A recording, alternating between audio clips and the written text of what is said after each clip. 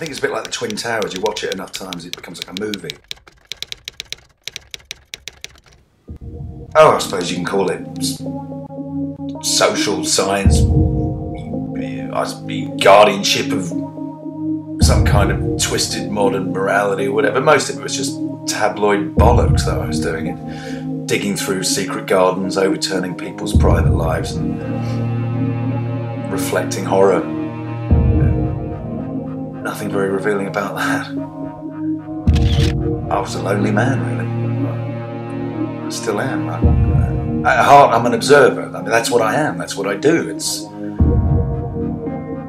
all I've become and will remain so.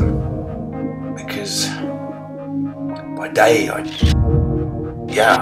traipse around being the Superman of social conscience, the word perfect in an imperfect world. But at night, alone, if I could have bored myself to death, I would have if I'd had the guts.